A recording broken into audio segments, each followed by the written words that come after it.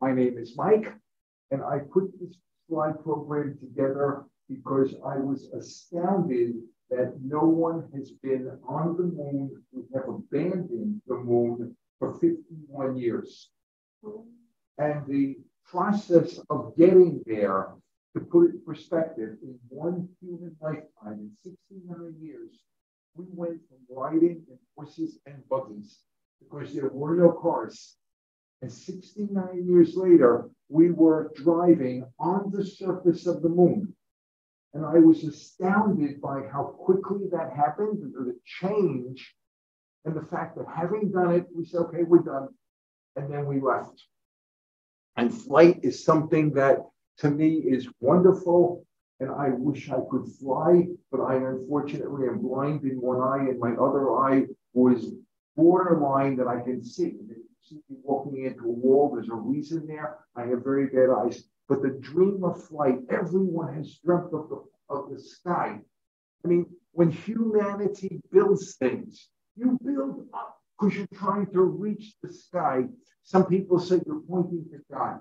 I'm not going to go there. I'm simply saying that the pyramid, the Great Pyramid of Giza, was the world's tallest human structure for 4,000 years, right? I mean, we have the other ones, the Empire State Building, and I'm going to be talking about the Empire State Building during this program. And people have always dreamt of how to get up there. Flying carpet. A flying carpet's wonderful.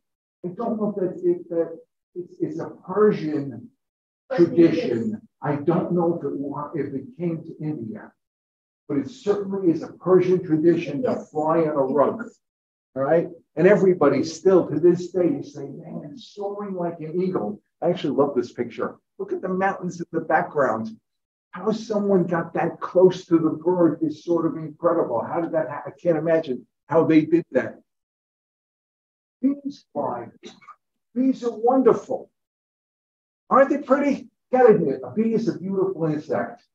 What's really interesting is that the question exists. The serious question, can a bee fly? When you look at the bee, it's got a fat little body and it's got short little wings. Okay, so it's a very serious question of can a bee fly? And there was a gathering of wealthy individuals, and at that gathering, there was an engineer, and they said, can the bee fly? And the engineer thought about it. He took a piece of paper and he did some equations and said, absolutely, bees cannot fly. Short little body, tiny little wings. It's impossible for a bee to fly as far as it took them. It took 60 years to figure out how a bee can fly because the wings do these really unusual things as they move. Okay? And eventually they said, yep, bees fly. Isn't it nice to know that bees fly? It really is. It's nice to know. It's proven. Men of genius have thought about flight. Leonardo da Vinci, that's actually Leonardo's self-portrait. It is the only picture of Leonardo that we know of that is him, okay? And he designed a flying machine. And you would love to fix that because it had like one moving part, right? Right? The fact that Leonardo da Vinci was worried about flight 600 years ago gives you a sense that the goal of flying is wonderful, right? You had eventually, there we go. We had Sir Isaac Newton, one of the world's greatest men. And in a period of his life, he invented the calculus. He invented this. He invented that in 1 year. If you ever carry coins in your pocket, if you have a dime, I don't have a dime in my pocket, but if you have a dime or a quarter, and you look at the dime and a quarter says to you, I was invented by this man, by Isaac Newton. How do you know that? Because the edges of the coins have slits on them. They are milled. He was responsible for English coinage during a time when coins were made of real silver, of real gold. And the thing that you did was you bit off a tiny little piece of gold. So over time, you accumulated wealth. And he said, I can stop this.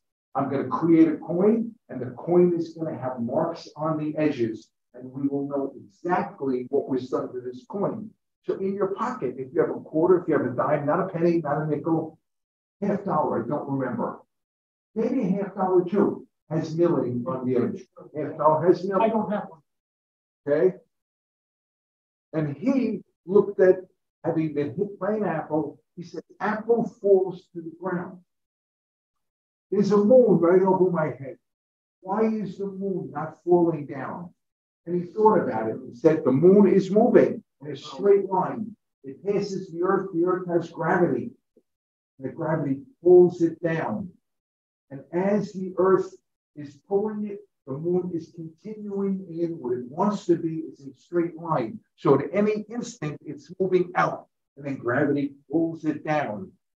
He came up with this idea in the year 1629. I'm making that up, by the way. Okay, order of magnitude 1600s. Fast forwarding now to the year 1783, I'm going to be talking to you about a balloon. Okay, because we are trying to go into the sky, right? To this point in history, nobody has flown. And on this day, it was the first time that someone flew. Okay? First time ever. These two brothers, who were responsible for manufacturing cloth, came up with the idea that we can make a balloon of cloth, we can make it airtight, and we can put hot air in it. Benjamin Franklin and Louis XIV were physically there watching the balloon go up. That balloon, that's a reproduction. Okay? But two men got on board. They went half a mile in the air, and the wind carried them for 5 miles. And the brothers worried before they did this that the men were going to die, because no one in the whole of human history had been up in a balloon half a mile in the air. So what do? You take animals, put the animals on, you make them go up first. And if they come back down and they're alive, say, hey, life is good. People will do it. Okay? The Germans then looked at that system of a balloon going up and said, we can do better. We can build that balloon. And that balloon is called a dirigible, in that it literally has a frame inside of it. And they fill that puppy with helium. Hydrogen, right? Hydrogen. With hydrogen. The difference between hydrogen and helium. Hydrogen burns. Helium doesn't. The United States had a boatload of helium. We did not let the Germans have any. Okay, it was literally a military asset. But the Germans said, we can take this and we can put people. And let's see, I wonder if this works. There's a little laser button here. And if I push this button over here, yes, there it is. That. You can put people in there. The Germans actually built, when they built the big ones, could put 100 people on board. The Germans said, we are going to take a dirigible. We are going to go over the Atlantic. We're going to travel at 84 miles an hour. 3 days later, we're going to show up over New York. That's what New York looked like. Oh my God, it had like nothing. Amazing to me is that this is part of a system. So not only you have to build the sucker, but you have to get it down. Okay? When they built the Empire State Building, they said the dirigibles will float up. We will play catch to a rope. We will winch them in, and people will get out of the dirigible and they go into the waiting room in the Empire State Building. And the plan said, way down, because these are foreigners, on the way down, they would pass through customs and they would be on the street of Manhattan. The vision of this is incredible. They were never able to do this, but they tried. They tried. And then oh God, that era sort of 9 went years. because the Hindenburg, as it was approaching its landing area in New Jersey, blew up. And there's a famous line, and I don't understand how the man recording this said, "Oh, the humanity." Yeah. Because there were 100 people on board, and it would be an impressive fire. But the Hindenburg blew up, and no one to this day really understands why it blew up, because they really, really did everything they could to make the Hindenburg fireproof. Now, fireproof. Underneath that, remember I said there were 100 people? It was actually a 2-story high gondola underneath the Hindenburg. And in one of those levels, I don't remember which one, they had a smoking room. So if you wanted to smoke a cigar, you went into the smoking room on the Hindenburg with a million cubic feet of highly flammable hydrogen, and you could smoke. And it was designed such that no matter what you did, the spark would not get out. Neat, isn't it? Gotta admit, engineering, interesting engineering, right? I have talked about balloons. I have not talked about aircraft, have I? Okay? There were none. Zero, none, not a single aircraft in the entire world until you had Orville and Wilbur. And they are known as the Wright brothers. And that is what is called a Wright flyer. And a Wright flyer is 605 pounds, not counting the weight of Orville right there lying down, and 2 propellers, 40 feet wingspan. That's a question. I should know this. When you say wingspan, am I talking about each wing is 40 feet, or am I talking end to end? Doesn't really matter. Okay, I would guess it's end to end. Okay, that's what I think. Okay, for that point. All right. So we have a Wright flyer there, and they said we are going to go to Kitty Hawk.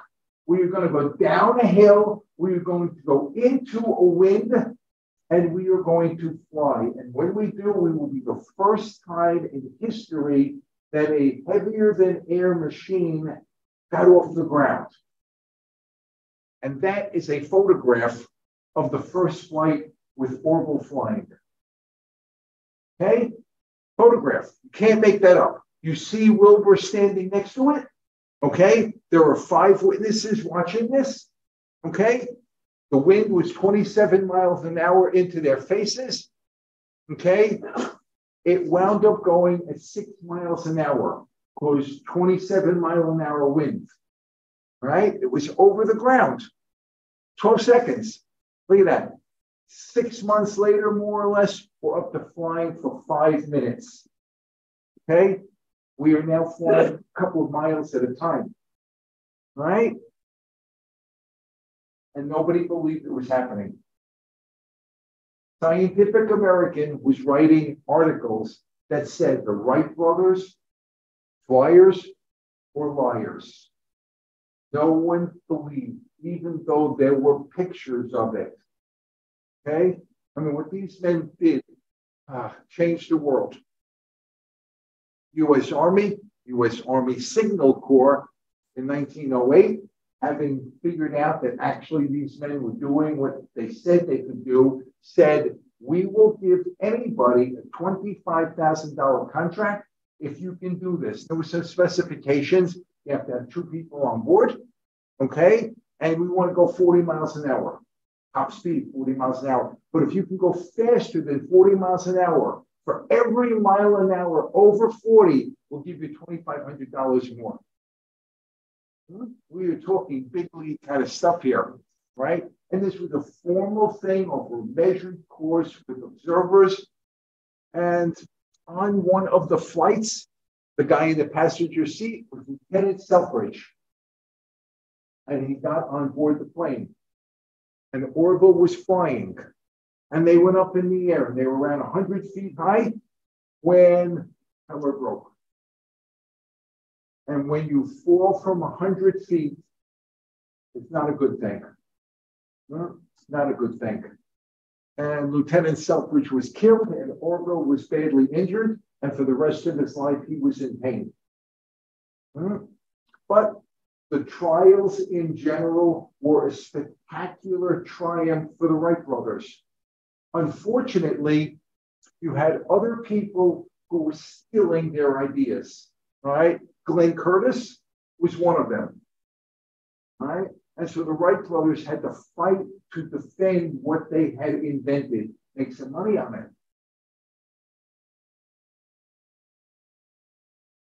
What astounds me, of the many things that astound me, okay, is that literally 3 years later, they were looking at airplanes and saying, we're not going to allow them to be used as weapons of war. Who would think 3 years after inventing something that you have to worry about using it to kill somebody? And yet that's what they did. 1911, they tried to ban airplanes as weapons of war, which we know was a very successful attempt. Okay? Which we know was a very successful attempt. A cathedral, one of the cathedrals in France to remember World War I. You can see lower right-hand corner here. I push that button. Right? Dead English soldier. And you see planes to remember. Dead English soldier. There's a battlefield in Belgium. Yes. Wasn't it one of the Wright brothers who said the invention of the airplane would make war so horrible it would end war? Everybody was trying to end war. Yes. Well, I mean, I thought someone famous though actually made that statement. I have not heard that was one of the Wright brothers. Well, I don't know who it was. It's okay. Someone said the machine gun. The machine gun. That was make war so horrible. Yes. And I don't remember who that was, but I know that was Maxim. Yeah. And similar to that, General Grant is reported to have said that it's a good thing that war is horrible, or he's really fond of it. Said that at the battlefield of Fredericksburg, where his artillery was on top of the hill. At the bottom of the hill was a stone wall, and he had his troops behind the stone wall. And in front of them was an absolutely flat quarter-mile field with a canal, and the Union marched their troops towards the stone wall. And the Confederates killed. And there were 14 attacks, and 1,000 men fell in each and every attack. And General Grant said, it's a good thing this is horrible. And the guy at the bottom, yes. Fredericksburg, Grant was not at Fredericksburg. I'm sorry, I'm Lee. Lee. Yeah. Lee said how horrible it was. It's good that people actually listen to what I said. Okay, it really is. Lee said that. And the general at the bottom, and I don't remember his name, said, you give me enough ammunition and I will kill every soldier in the Union Army. Because his men were behind a stone wall this high. Yes. So World War I, they were using fighter planes. And you remember here the battle of Ypres. Order of magnitude, because it's hard to get exact counts. In France, there's a poem. In Flanders Field, the poppies blow. Between the crosses, row on row. A Flanders Field's battlefield is more or less the size of Manhattan. 10 or 12 miles long, a mile or two wide. On geography that big, 2 million casualties were incurred in 4 years. Okay? And they would move the line 1,000 yards. And then there would be a return this way. And then they would move the line 1,000 yards. And to move the line 1,000 yards, they lost 30,000 people in a day. So yes, World War I was an interesting, horrible, one of my programs is going to be on World War I. And in it, you still remember World War I. You still remember the Red Baron, who shot down 83 flyers before he was killed. And he was not killed in the air by another flyer. it looks like he was shot by a rifleman on the ground who shot upwards, and the bullet entered his body. An incredible brave man, though. He wrote the textbook on how to fight in the air. World War II. Okay, we are still flying propeller planes. I have read that the P-51 is considered top of the line, that this was the ultimate fighting plane for World War II. All right, the problem was that the Germans had just obsolesced all that technology. Okay, that is a buzz bomb, a V1, and that is a jet engine on it. And a buzz bomb would go 200 miles an hour faster than an airplane. So the technology changed really quickly, right? And for those of you who don't know, if you're curious about miracles, the fact that a plane can go off the ground into the air is not a miracle. Okay, that is relatively simple and straightforward. What you have to do is you have to have a shape on the wing. It is called an airfoil, and it's curved on top. And if wind passes over that surface, turns out the air pressure over the surface is less. And so the plane is literally sucked upwards. All you have to do is get the air to pass over the wing. First air flight was 120 feet ever, the Wright's first flight. That's a wing, and it's hard to tell that it's curved. But those engines are generating thrust in that direction. Okay? That's all it does, is it moves it forward. But moving it forward gives you wind. You don't care how the wind is generated. Okay? The wind passes over the wing, and the plane gets sucked into the air. That's an Airbus. The fact that that can go into the air is, for me, a miracle. I'm sorry, even though I understand how it's happening, look at that. That goes in the sky, and there's 2 levels of seating above it, and the whole bottom of it is filled with luggage. All right, talk about planes a little bit, talk about jet engines. What about rockets? Rockets are interesting. Rockets are old, right? The Chinese were building rockets 2,000 years ago, maybe 3,000 years ago. You still see them today, fireworks. They actually use them as weapons of war.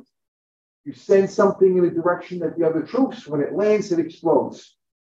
Weapon of war. In 1926, that man figured out that you can put liquid fuel into that tube, set it on its end, and light it off, and it's going to go into the sky. And his name is Robert Goddard, and he is the father of NASA. Whoops, I lost the picture. There we go. Our father, the Germans used the same technology. They did better than the V1. They came up with the V2. The V2 was a long-range guided ballistic missile. It would go up, it would go to London, it would come down. And when it came down, there was a ton of explosives on board. And it was German. Yes. No. So what about the V1? How many of those were fired? Were they used extensively in World War I? 2 total. This is the V2. I do not remember how many V1s that were used. I may have seen it once. Good question, though. There were actually quite a few I know that the United States wound up with some of them and was using them for testing, but there was a number of them. One of the things about V1s is that they were able to almost catch up to it and shoot it down. As you know it's coming at you, and you know where you can position a plane, you can have to shoot it down. Couldn't do that with a V2. Right. Well, you could you could see the wing on the V1. What they would actually do, instead of shooting it down, they would try to get wingtip to wingtip and flip because there was no internal stabilization and flip it, so it would simply crash. Yeah. Ah, I did not know that. I wouldn't have thought it was possible because you have how to catch it. Okay. Well, this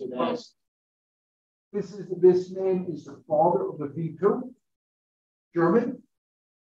And if you discuss with him the fact that he was building a weapon to go and kill the British, he would say, yeah, it's war. You want me to do it? It's my job. Well, the worst thing about Werner von Braun is that he used slave labor. Yes. And he claims he really didn't have a good idea of what, well, I just designed the thing, but it's very controversial what he did know and what he didn't know about who was building. Absolutely the truth. Absolutely the truth. All the men were near happy. They had no other wood. That is a day. We got them. The end of the war, we came and we took them. The Russians did what they could. They went to the German engineers and they took theirs. So the two sides were involved in a brain race looking for people who understood about rockets, right? He's the father of the Saturn V. And fundamental question, since I've shown you planes, I've shown you rockets. If you're going into space, you want to fly up there, or do you want to rocket up there? Fundamental question. How do you get up to space? Right? That is an X1. X meaning experimental. Okay, it's a rocket-powered plane. And in 1947, Chuck Yeager, who retired as a general, probably was a lieutenant at the time, I don't remember, broke the sound barrier. There was an interesting question whether or not you could physically go faster than the speed of sound. Okay, they literally called it the sound barrier because it was considered for a while to be impossible to go through. And he did. I vaguely remember that he had a cracked rib that day. Does that ring a bell? And he refused to admit it. Okay, and he refused to admit it, and he went up anyhow. Brave man. U.S. top military secret that we have broken the sound barrier. Yes, he did it. Nobody was allowed to know. The X1 was superseded by this plane, which is, oh God, that's gorgeous. Minor technical problem with that plane is that, look at the stubby little wings. We already know that stubby little wings are not going to be enough to get you up off the ground because there's no airfoil sufficient to lift the weight. If you want to get an X-15 flying, what you do is you attach it to a B-52. Okay? You send the B-52 up in the air at more or less 30,000 feet in the air. You say goodbye and you drop it. And the pilot on board the X-15 is hoping, he really is hoping that his engine is going to start because he is now falling from 6 miles in the air. But if it starts, an X-15 was clocked at 3,856 miles per hour, which basically said it could have gone more or less East Coast to West Coast in 45 minutes. That plane would go 50 miles into the air, more than 50 miles into the air. There's a question of where space begins.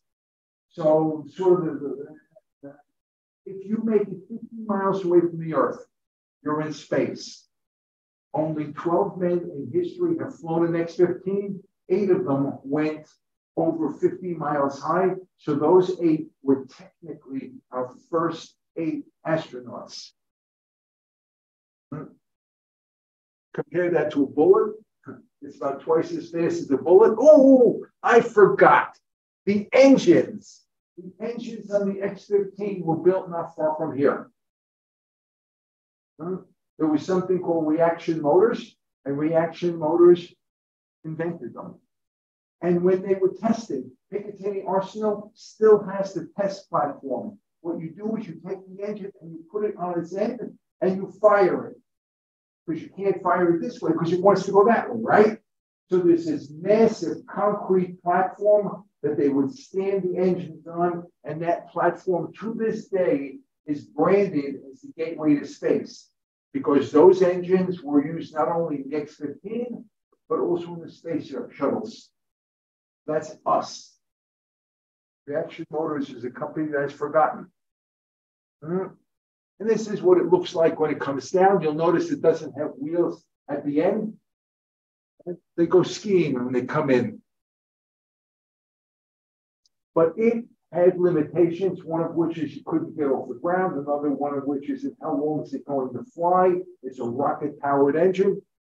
So here they came up with the SR-71, because one of the things you want to do is you want to get over the Soviet Union and you want to see what the communists are doing. And this plane could.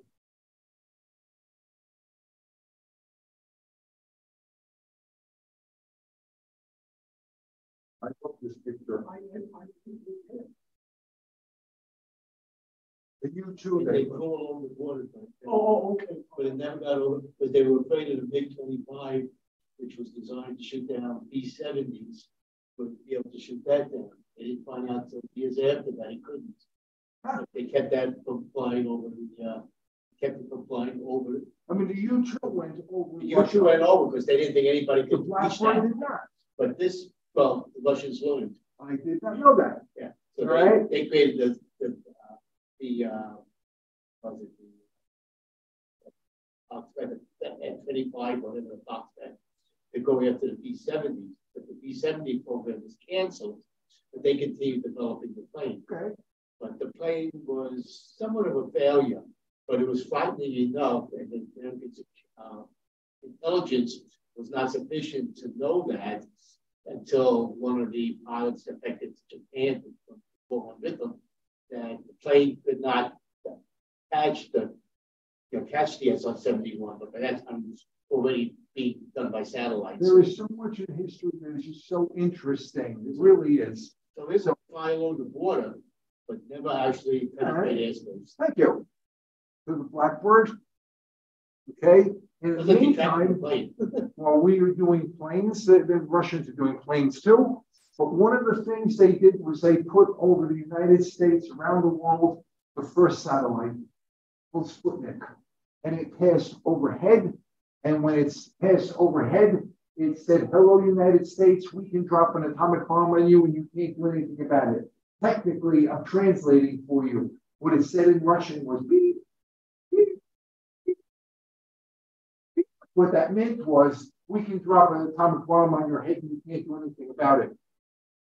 And literally a month later, the Russians put a dog into orbit around the Earth. Sputnik or Lakita, that was a stray dog on the streets of Moscow. And they wanted to find out if living creatures could survive in space. And unfortunately, she burned up. The Russians said that they euthanized her. That is not quite true, but first living creature to be in space.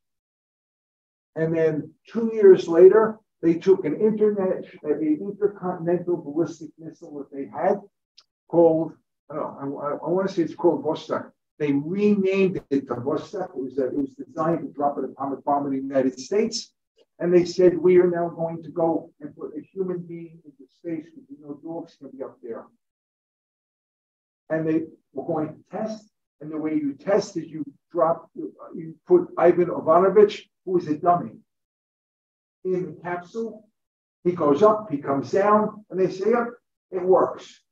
All right, now what we're going to do, literally on March 9th, right? March 9th, they put up a dummy of a human being. April 11th, same year, they said, okay, get on board, fly around the Earth. And Yuri Gagarin is the first man to orbit the Earth. Now, technically, again, remember I said that 50 miles high is where space begins? There are people who say, well, to count as you've flown in space, you have to actually land with what you came up on. He didn't. As he was coming back to Earth, he opened the hatch and parachuted out. Okay? So depending on who you are, you'd say, yeah, well, he really wasn't the first because he didn't ride the capsule all the way down. But that's that. History has all these arguments too, right? Now, America responds, right? President Kennedy considers the Russians have a lead in space. What are we going to do? Interestingly, this picture, which is the official painted portrait of President Kennedy, was painted after he had died, after he'd been assassinated, at the express request of his wife. Okay? But he gave a speech shortly before he was murdered, and he said, we choose to go to the moon in this decade and do other things too, which I write down, not because they are easy, because they are hard. And he said, we, America, will get to the moon in this decade. This is now, there are 8 years and 3 months left in the decade. He is promising that we will do it, and to put a man on the moon is basically the Manhattan Project. And we are talking about 500,000 people working nonstop for 8 years. This was non-trivial and really expensive, and you want to keep the American population interested in this, okay? And so who's going to do this? The Freedom Seven. They went out and they hunted the best of the best of the best American pilots, okay? And they came up with 7. The process started with looking at 508 of the best pilots, and they whittled the number down to 7. Scott Carpenter became one of the names that you'll hear. Every name of those 7 is famous. Of them, Alan Shepard became the first man to go, first American to go into space. All right. John Glenn is the first American to orbit the Earth. That's Alan Shepard. Okay. Could you imagine the decision process to wind up with Alan Shepard when your competition had the others? Okay. He must have been a very special man. Having gone into space, he was expecting to go back. And then one day he fell down. Said, I don't understand why I'm falling down, but I'm busy. And he fell down. And they discovered that he had a disease in the ear, his ear filled with liquid. And he lost his ability to fly. And so he was grounded. He was grounded for the next order of magnitude 10 years. And they did an experimental surgery in his ear to put a tube to drain it into his spinal column.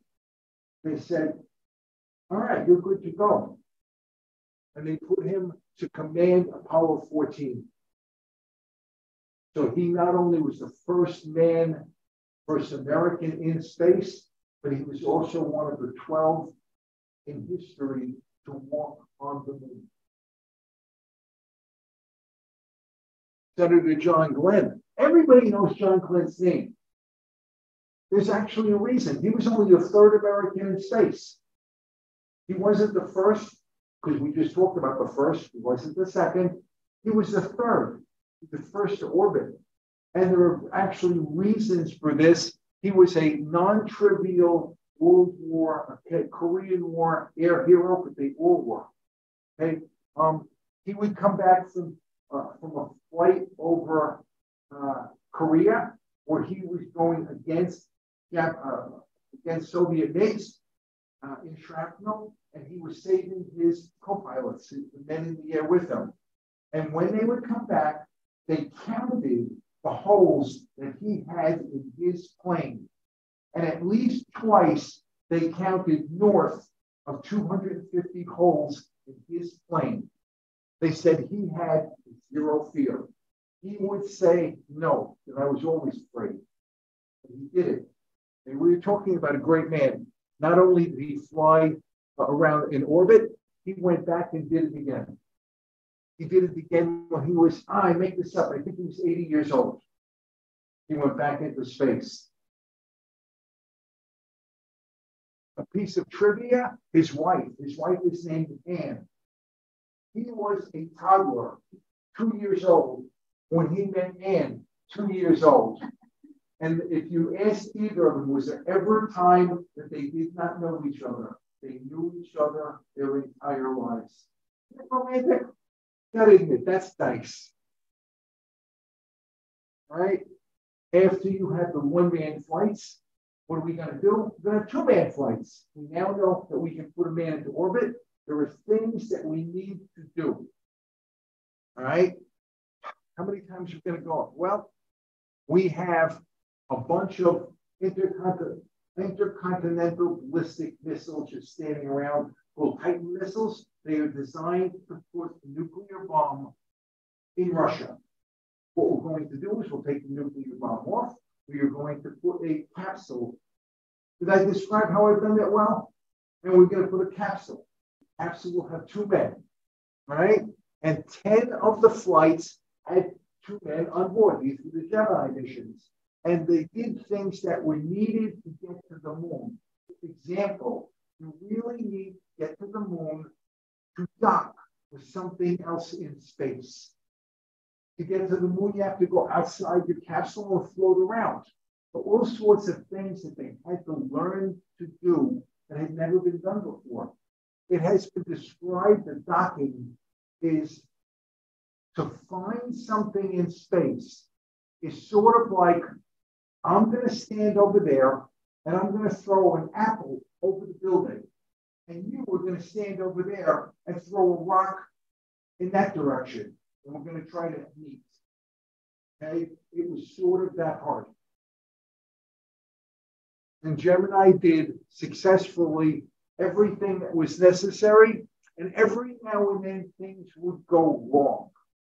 Okay, Gemini 8 had 2 astronauts, Gemini. Okay. The guy on the left is Armstrong, a name you're probably familiar with. And the capsule started tumbling because there was a whoops moment as a thruster started thrusting on its own and the capsule started tumbling. And it got so bad that they literally had seconds before they lost consciousness. That's how bad the tumble was. And we would have had 2 dead in space. Luckily, they were able to separate from the other half of the command module because they were practicing. And they then were able to control the tumble by actually firing the retro rockets to bring them back down. That's what they had to do. And the whole point of everything we're talking about was to get to the moon. Okay? And people have been looking at the moon for as long as just as humanity. You look up there and say, I wonder what's up there. Werner von Braun is standing at the foot of a Saturn V. What I find astounding, Saturn V has 5 engines. You can see 1, 2, 3, 4 would be in the upper right-hand corner and a center one. The center one stays there. It is the center one. It doesn't move. The other ones squiggle around. You can steer a Saturn V by moving those 4 outside engines. Isn't that amazing? Engineers do interesting things. All right? So we're going to take a Saturn V and we are going to stand it on its end and we are going to bring it to the launch pad. It is assembled in the vehicle assembly building and they put it on what is called the crawler, which is the world's largest car. And it travels at 1 mile an hour. So eventually it gets to the launch pad. The Saturn V is fueled. Pretty picture. And they light it off. And it begins going up.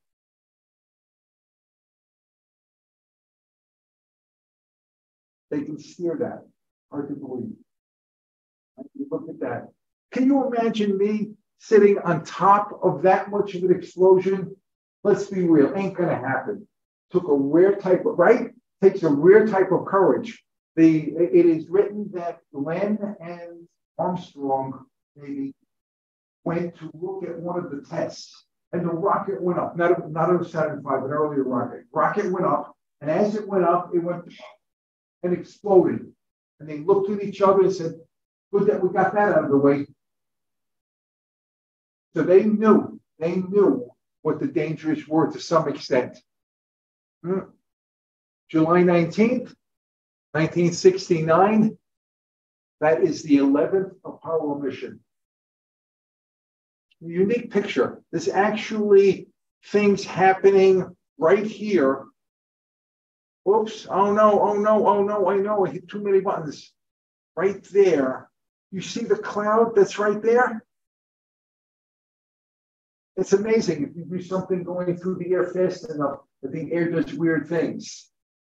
So a cloud gathered around it. It's not a cloud, it's a whatever it is. And on July 20th, they got to the moon. And I'm not talking about all the steps involved, because there's other things to talk about. That's a picture of the first footstep. And Neil Armstrong got on the radio and said, "A giant step for man," right? And women all around the world said, "What about us?" That's not quite true. That happened later. At the time, the entire world came together because this was a world uniting event. And later on, they said, and he said, "I really meant to say it was one giant step for a man." All right? Mistake. In the process of getting to the moon, if it could have gone wrong, it went wrong. Okay? All the time. And what they attempted to do was get the astronauts prepared for something going wrong. So they would sit them in a simulator and they'd say, "Okay, let's pretend this is real." And they would do something. And so we were taking off, we were hitting switches, we were doing this. And all of a sudden the light would go off and say, "There's a mistake. Something just happened. You didn't expect this, did you? What are you going to do now? Because you have to fix it or you die." There was something like 200 distinct failures in a simulator that the men had to go through to learn how to handle. And even with all of those, new ones happened. As Neil Armstrong was landing the LEM on the moon, on the way down to the surface of the moon, the light went off and it said that the 202 error. 202 error. It's 202 error. How's the 202 error? We have never seen a 202 error in all of the tests that we have done, all the things that they've thrown at us to train us. There has never been a 202 error. And in the mission control room, they were scratching their head. I know what that is. It says the computer is being overloaded. We can ignore that. And that's what happened. They said, "Ignore it, keep going down." And as they were going down, they suddenly realized that the landing site had all these boulders. So Neil Armstrong had to find the next landing site as you're falling to the moon, right? And as he's trying to find a place to put it down, the counter that says this is the number of seconds of fuel you have left is ticking down. And I don't remember the exact number. I want to say it was like 8 seconds of fuel left when they finally touched the moon.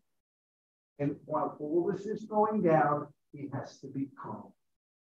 Do his job, or they die. Right? A unique man. And his co-pilot was worried that he was going to be so focused on the landing that he wasn't going to be paying attention to the big thing, which was that humanity had finally gotten to a new planet.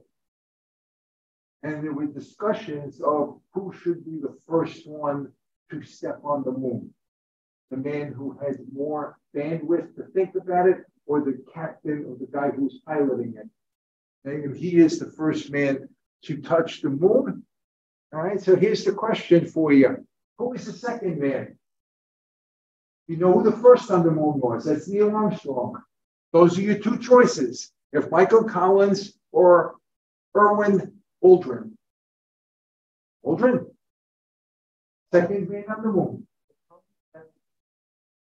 One of them was up on the. Collins was above. Collins, was he American?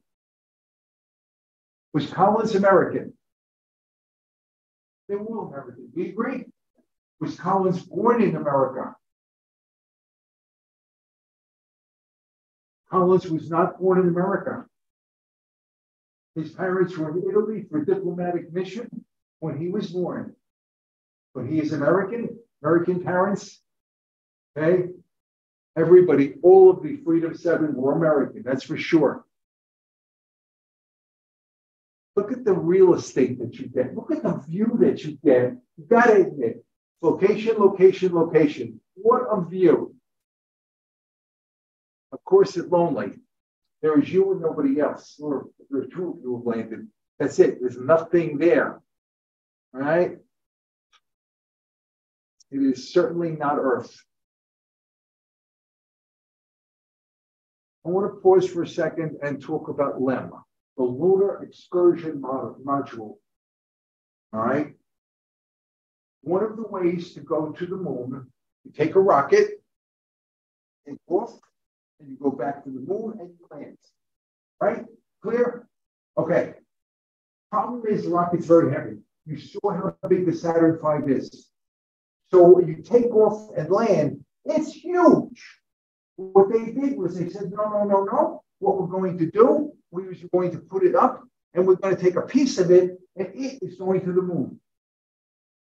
Makes sense? Jam out piece. Oh, I should have done it this way, should have done that way, but okay, piece lands on the moon. And they said, same logic. You need the whole piece to come up. No, no, no. We will take the LEM, we will divide it in half. We will leave the part that lands. Isn't that clever? Gotta admit that was clever.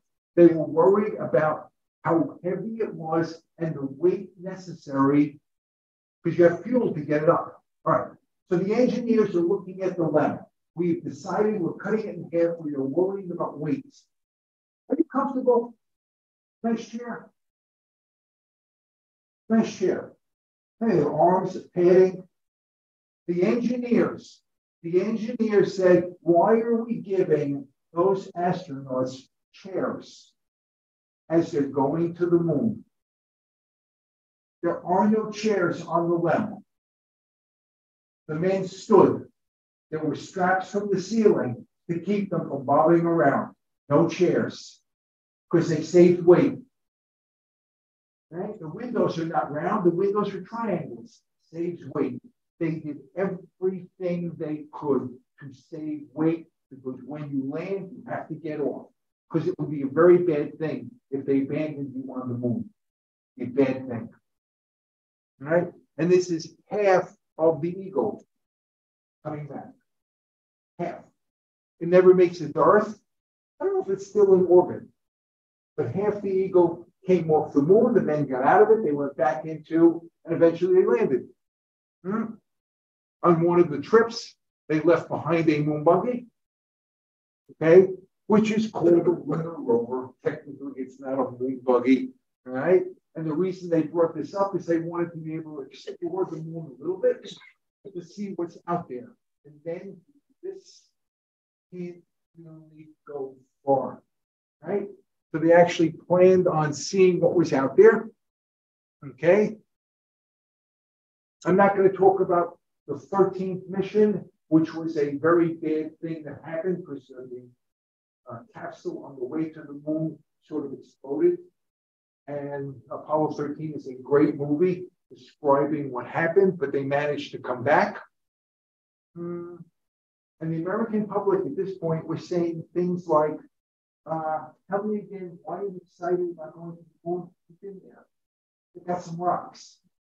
Dusty. How much are we spending to go to the moon? And so Congress said, yeah, we had this giant project, the Manhattan Project for the moon, 400,000, 500,000 men working for 10 years, but we've been there. Let's stop. They stopped. Apollo 17 is the last mission that went to the moon. So 1972, it is 2023. You do the math, it's 51 years ago that man has not been on the moon. So here's the question. Who is the last of the 12? Who is the last human to be on the moon?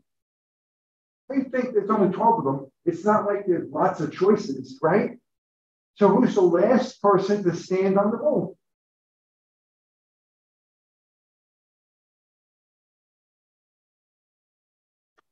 That's a hint. That's his picture.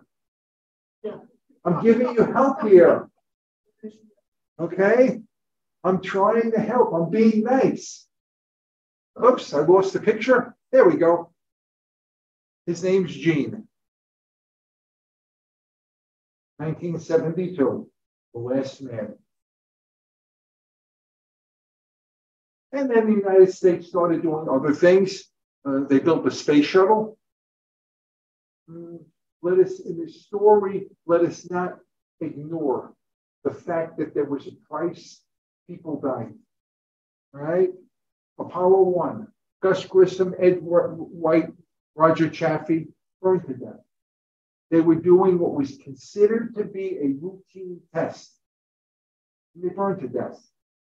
Turns out that the inside of the capsule had Velcro everywhere because in space you don't want stuff floating around. So you take it, you stick it to Velcro.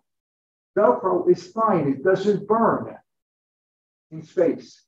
It doesn't burn when you only have a little bit of oxygen in the air. On a test on Earth, where you have oxygen at Earth pressure, Velcro goes off like, took them 15 seconds to burn to death. Gus Grissom was the second man in space, the United States.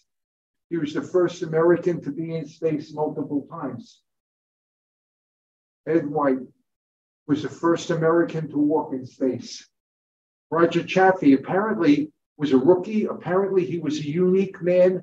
He had a habit. He would go to a factory where everybody always dealt with the executives. He would hunt down the workers. He'd say he appreciated what they were doing. Okay? Unique men. Vladimir Komarov. He went into space in a Russian capsule that, in his estimation, was a death trap. And he said, I could refuse. And if I refuse, Yuri is going to be sent on board the ship and he will die. And he chose to go up. And the litany of all the things that went wrong with that flight is astounding. And he was still alive as he was heading to Earth. And on the radio, he was cursing out all the people who had done engineering term, such a horrible job. Right, Teresa, it's a horrible job. I use the engineering terms at that point.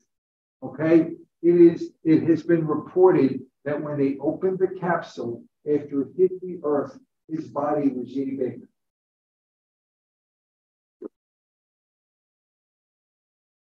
I understand the difference that the Russians, their space capsules landed In Russia. on land, on Earth, whereas we deliberately planned that our capsules would all land in the ocean. Yeah.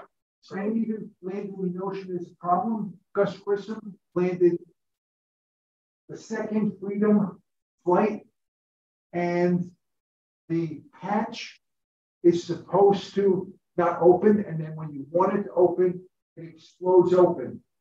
And the hatch chose to explode on its own. And all of a sudden, he was in Freedom 7 as it was sinking.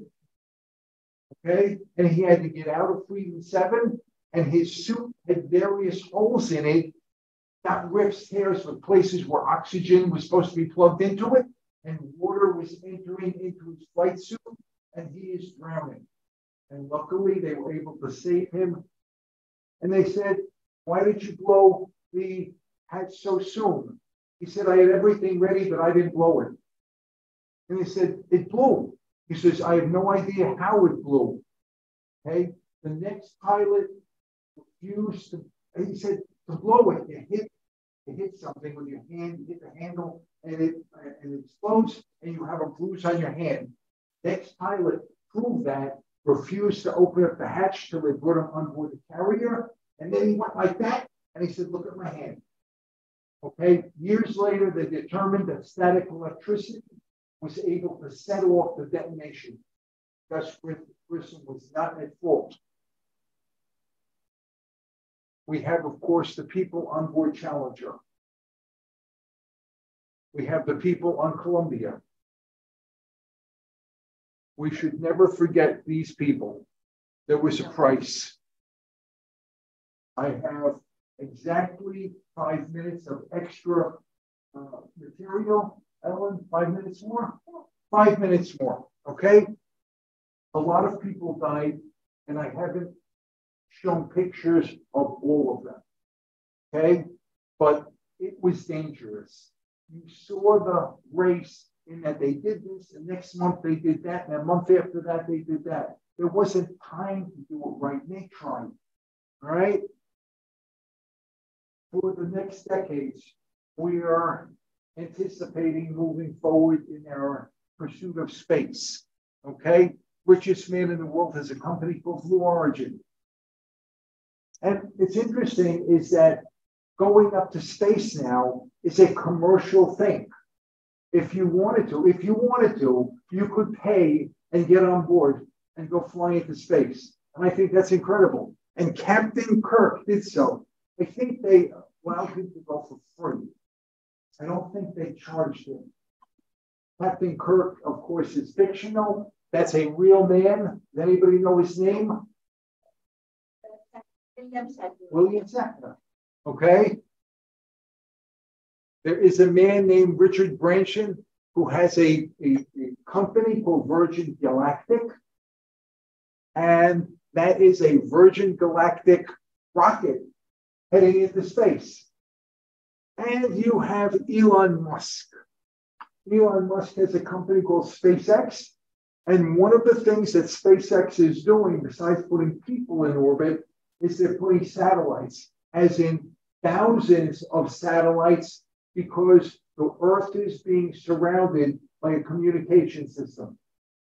And it's one of the things that they use in Ukraine. Ukrainians are using his satellite system, but the Russians can't access.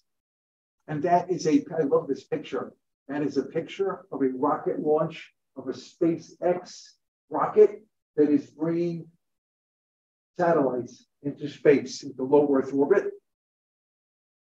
And we are heading now back to the moon and to Mars.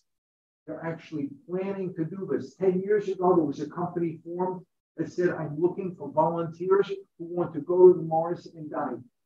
And thousands of people said, this is what they would love to do. And the company tried for a couple of years to get funding, to get to Mars, that ran out of money. But the United States is actually planning to go there, right? And in our lifetime, we will never go to the stars because you have no idea how far these stars are. None. But in the story, there is lots. You got heroes, you got villains, and you got tragedies, and you got triumphs. And every now and then I make a YouTube video, and my channel is called Be More Better. I have 6 videos right now on space, on different aspects of it. But a lot of the material that you're seeing here comes from the videos and the research I've done. And one of the things I love doing is I keep finding new things. The fact that John Glenn and his wife to be with this Nick, and they were munchkins together, is so romantic. And that is it. Ellen, if you want to give us likes, I will answer questions.